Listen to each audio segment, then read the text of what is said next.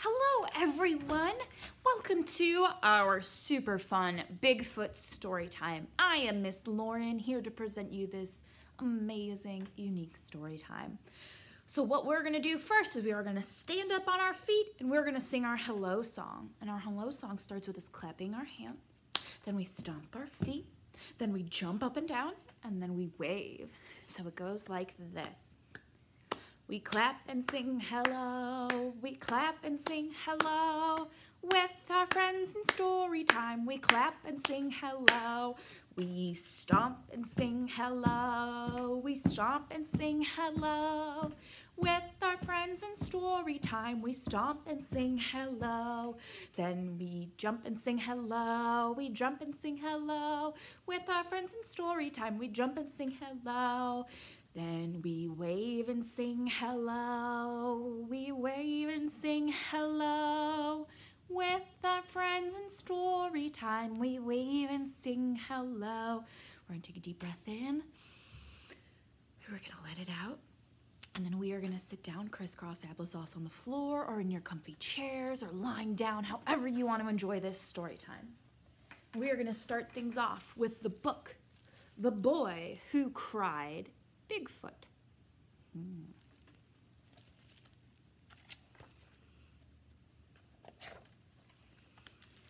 This is the story of my friend Ben and how we first met.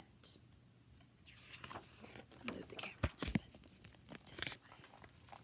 This is Ben. Ding ding.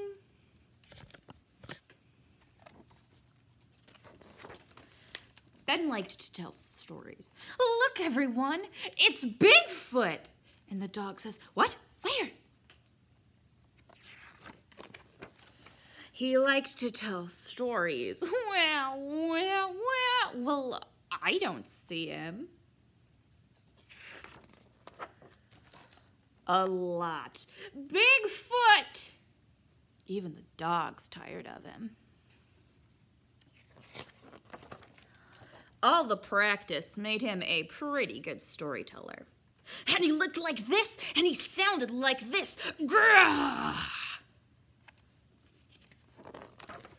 He even used props. What a tenacious little fellow he was. Look at that, he's making the footprints himself.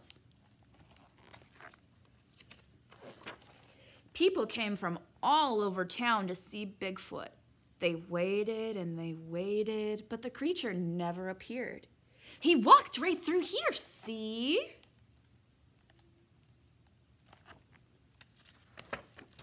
After many hours with no sightings, everyone suspected that Ben had made it all up.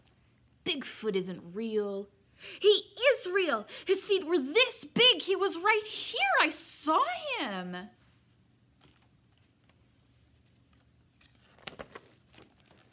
And everyone left. And now they're mad. Crick.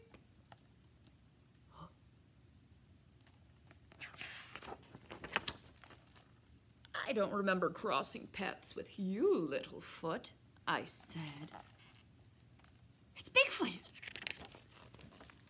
I don't normally talk to a little foot, but there was something about this Ben I liked. He was a determined fellow. I also liked his bike. I asked, mind if I take it for a ride? Bigfoot? Bigfoot is stealing my bike! Coming with? And my dog! Alas, no one believed Ben anymore. No one came running. It seemed Ben found being alone to be a little scary. Ding ding! Fortunately for Ben, he wasn't alone for long. Ben, where are you? Come home, it's time for dinner. And it was time for me to go too. I'm sorry I created such a ruckus, Ben said, but I really did see him, Mom. Oh, Ben, she said, let's go home. So Ben and his family went home and had a hot meal. I don't know what a hot mess is. I don't know what a hot meal is, but I do know that Ben learned the importance of always telling the truth, and he wanted everyone to know he really had seen me. So the next morning, he set out to prove it. What a tenacious fellow he is. The end. So I've got a rhyme for us, friends. I've got a rhyme and some movements that we're going to do. And this rhyme is called, I Thought I Saw a Bigfoot. So we're going to do it 2 times, and we're going to go through the motions. So just do what I do. Are you ready? I thought I saw a Bigfoot peeking through the trees. He looked so big and scary. But could he see me? He had huge teeth. Show your teeth. Some wild hair. He had 2 feet as big as fields, and his eyes were made to glare. I thought I saw a Bigfoot peeking through the trees, but by the time I got a better look, he disappeared with ease. Okay, one more time. I thought I saw a Bigfoot peeking through the trees. He looked so big and scary, but could he see me? He had huge teeth, some wild hair. He had 2 feet as big as fields. His eyes were only made to glare. I thought I saw a Bigfoot peeking through the trees, but by the time I got a better look, he had disappeared with ease. Very good, guys. So the next book I have is a really fun book that I like. It's called Buttercup the Bigfoot.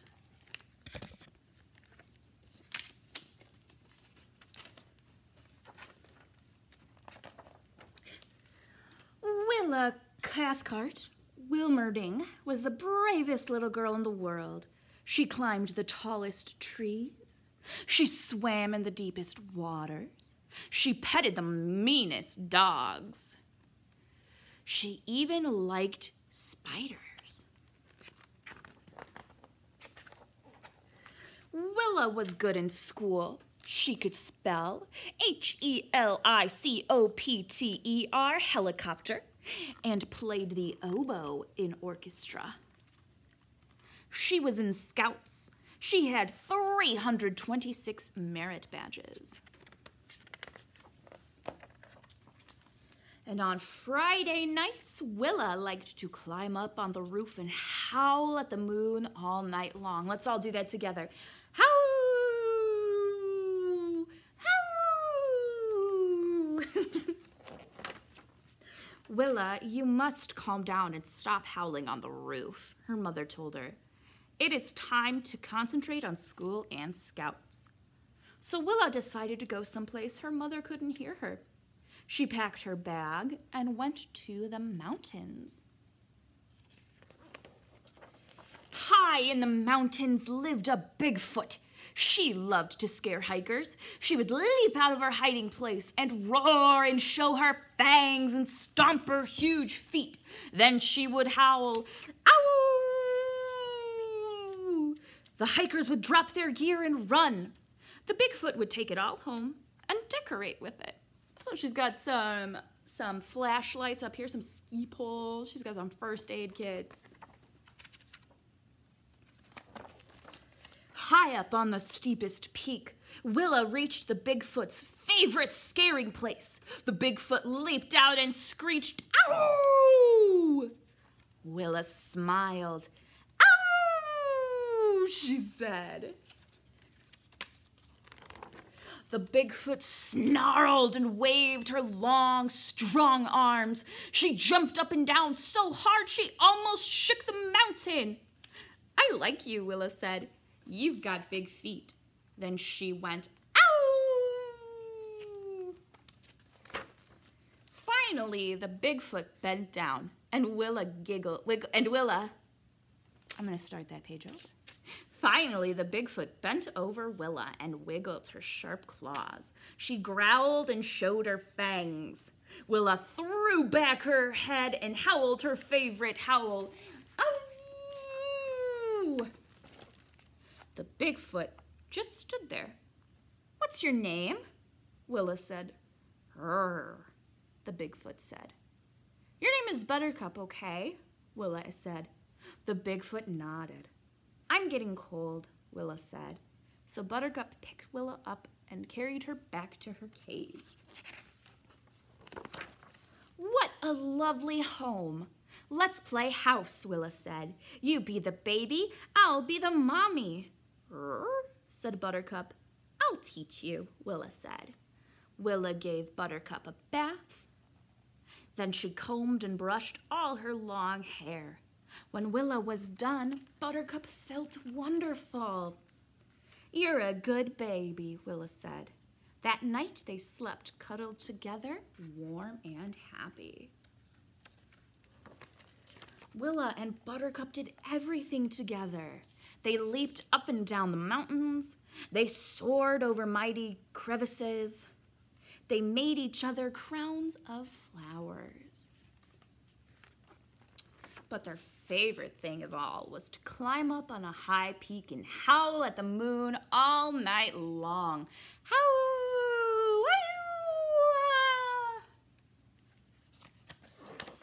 One day, a helicopter landed. Willa's mother got out. "Willa, I miss you," she said. "It's time for you to go back to school and scouts." "Can Buttercup come too?" Willa asked. "I'm afraid not," Willa's mother said. "It's a small helicopter."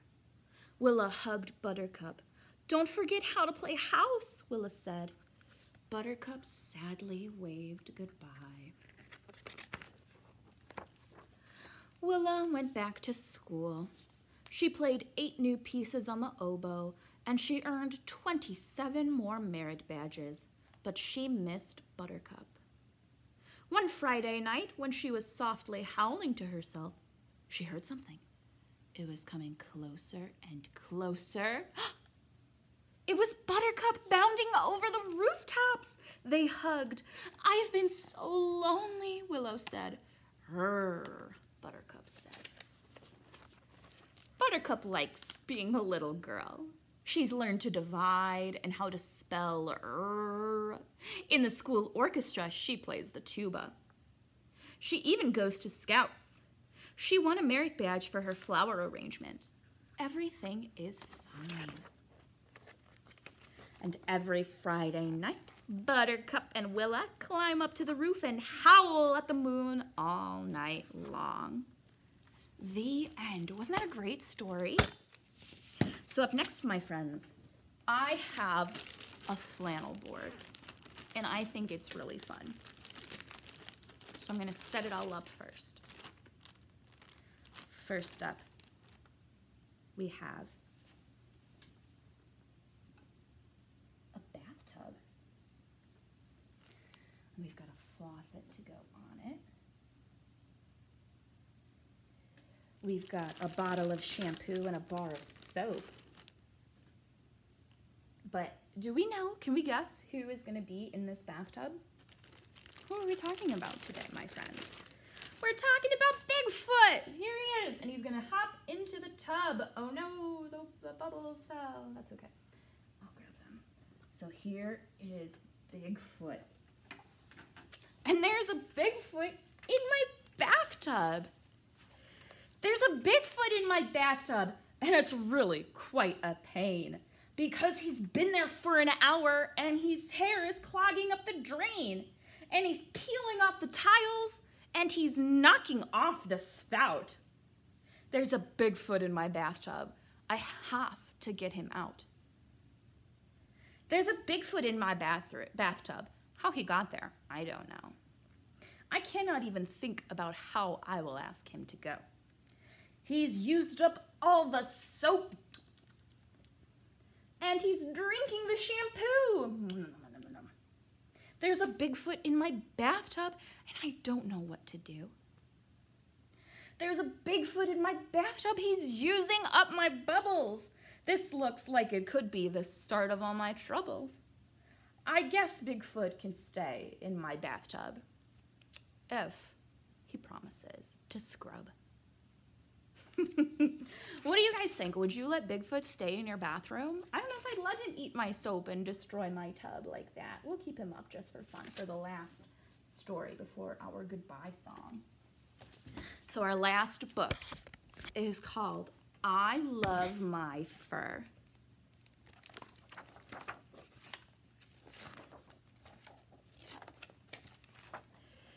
Hey, Bigfoot, your fur looks beautiful today. What? Mine? No way. Yes way. It's so thick and shiny. The most beautiful ever. Really? I love my fur. It's so fluffy. It's so soft. It's the most beautiful fur anyone's ever seen. Everyone agrees. It's all anybody wants to talk about. Have you seen my new book? Did you see my fur today? Oh, yes. I try my best to help others. Maybe if you brush your fur every day, it'll look like mine. You should wear your hair down the way I do.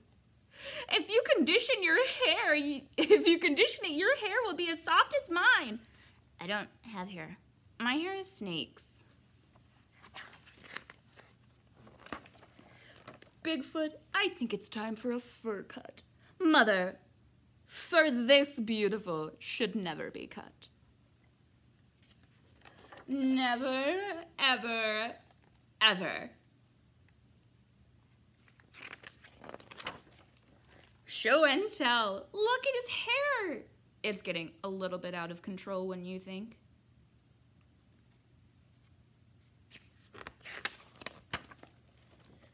Yes, everyone loves my fur. Oh no, it's all dirty. Everyone's having fun without Bigfoot. Maybe because he talked about his hair too much. Oh. He's going to the barber shop. Bigfoot, your fur, your beautiful fur. Enough about my beautiful fur.